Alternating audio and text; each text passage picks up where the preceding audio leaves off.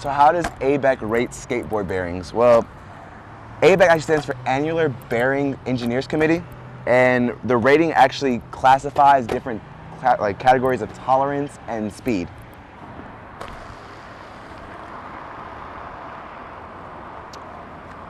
So there are 5 different ratings in the ABEC scale. It's 1, 3, 5, 7, and 9. This is an ABEC 5.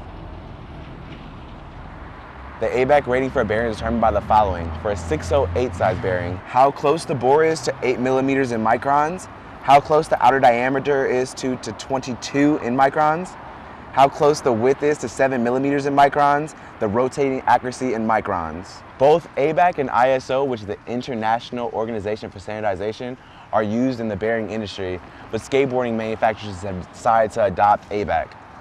The ABEC rating really doesn't affect the speed of your bearing unless you're skating about 330 miles per hour.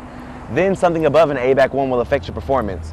What does affect your speed is lubrication, which you can use grease or oil for, whichever works.